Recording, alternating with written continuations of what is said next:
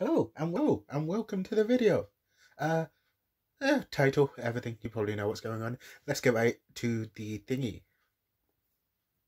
And this is the package. It's much bigger than I expected. It's at least like 30 by 30 and I find that mad. But let's open it. And here we are. I didn't fully unpack it because I wanted to get my first reaction of the cover. And I have a feeling it's not going to be the right way around because of the angle I'm doing this from, but... Oh my god, that's actually brilliant. I'm gonna have to clean this up. Yeah. I can't scream. It's like 11 p.m. I'm so happy I finally got this. It's taken so long. It's taken like 3 months for it to get here because it was stuck on a ship. But it's here and I am happy. I'm not opening it now because, as I said, it's 11 p.m. But I have a surprise for you guys in the form of a special guest. This is going to be in the blue. This is Sugey Planet, special guest that I mentioned at the start of this video. He's going to be joining me in the reaction of Battlecharged because he's the other one in terms of Dragon Prince. We're just going to react to it because there's some cool stuff in here. So immediately, I love the art. Yep. Dragon Prince always looks cool. Jeez, these characters. Yeah, there's proper... Let's just get it out and make... they look... Do you want to open it? Intricate. So we're going to be playing this in a few hours after school, but we just wanted to record something beforehand. So I'm guessing this is all the rule. Oh, do you have to pop them out? Oh, We'll do that another. I'll do that later. I'll do that during. Is this like the? Oh right. So maps. Maps. They're the same thing, right? Which are double-sided, so there's 6 maps. Oh, this is like the different locations of the show. Yeah. So yeah, those are pretty cool. But there's this. Oh, they're smaller than I thought they'd be. These are like the team discs. These figures, they're... Should we just put them front and center? So cool. It's so if we can like give them a close-up shot. I'll give them some photos. They're much smaller than I expected them to be. Yeah. I was expecting like double the size for some reason. Like, what? This game is basically a battle game where there are card abilities, and I'm assuming you have to just kill each other, I think. But what do you think of what we've had so far? I mean, these are cool. Imagine if they were coloured though, that's my only complaint. These are hero cards, I believe. The big boy cards. The cards seem good quality, they're pretty solid. Yeah, and there, as I showed earlier in the video, this is for a different game called Boss Monster. It doesn't really matter too much. This is the main thing that's from the pre-order. What are those? It's the Dark Callum action cards. Whoa. Where it basically is Callum's, like, you know, dark self that he never actually came to fruition. Callum is scary. And this is called Energy Dice. Again, I have no idea what any of this does, but we'll see. And well, okay, thoughts first. Thoughts? It looks cool. I mean, I have no idea what the gameplay is like, and I guess that's the most important thing. But just looking at the pieces, I've already popped out. Oh no. The things, yeah, it looks really cool. I love it. But the next bit will be over Discord, and after we played the game, we'll talk about what it was like. Yes. We're back after we've played the game a few times. Again, with me is Sugey. Yeah, I'm here again. Yeah, we played the game in its sort of three versions. In its sort of base form, we played with 2 people, 3 people, and 4 people. But regardless of whether it's 2, 3, or 4 players, in the game itself, it was always 2 characters versus 2 characters, which is interesting. I didn't think of that, honestly.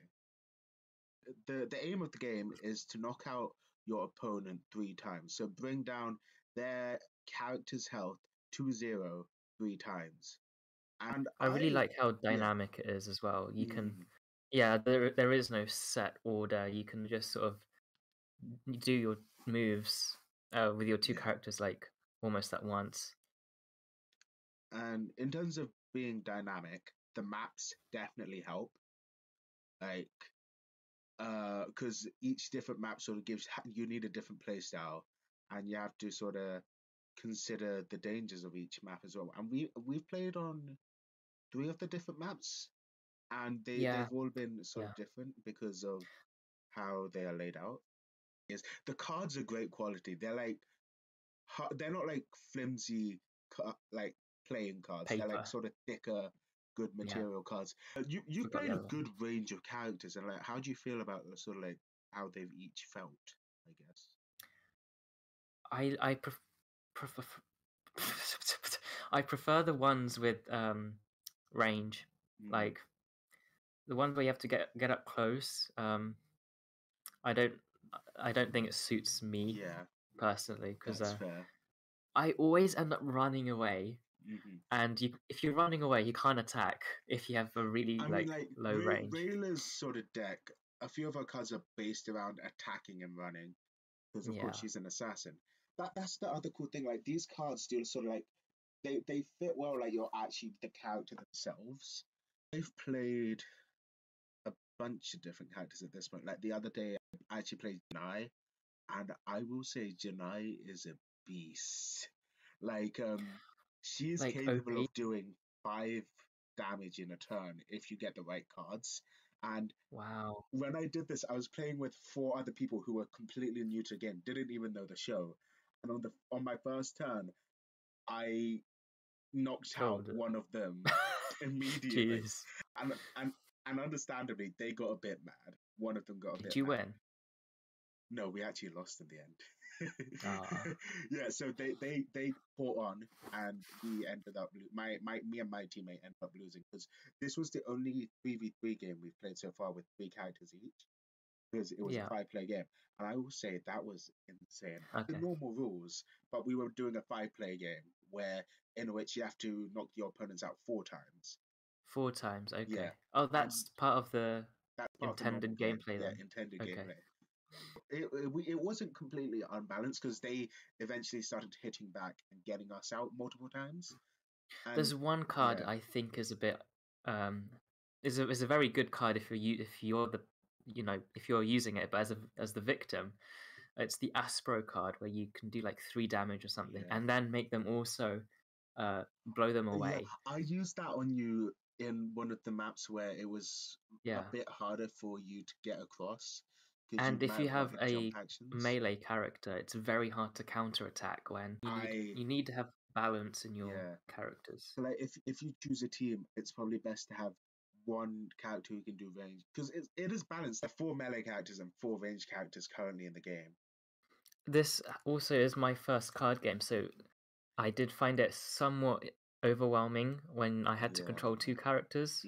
And to get the 2 characters working together, it always seemed like one character was doing most of the stuff and the other one was not doing anything. Because my cards weren't shuffled that great, and that's probably just me not being good at shuffling. But I think I just need to get more experience in, and maybe that's why you need to have a mix of like actions. You don't want to have all the attacks in the beginning of the game, and then at the end of the game you've just got the running away cards. You want to have the balance.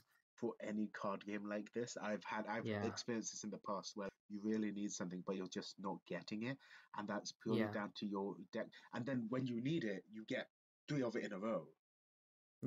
And then it's not useful, because now when you have 3 of it in a row, now you suddenly need the cards you had initially. The figures are cool, aren't they? Pretty detailed. Unless you deliberately try to snap them, you're not going to snap them.